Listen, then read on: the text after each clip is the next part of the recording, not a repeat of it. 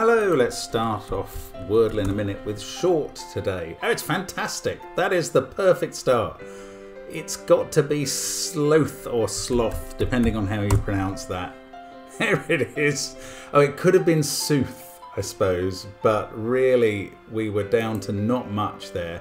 That is the perfect start. I was just trying to start off a set of 3 beginnings that will form a sequence, just as I did in the last 3 videos. But there we go. It worked perfectly this time. Lucky start. 2 sell, 2 go finish, and see you again tomorrow. Bye for now.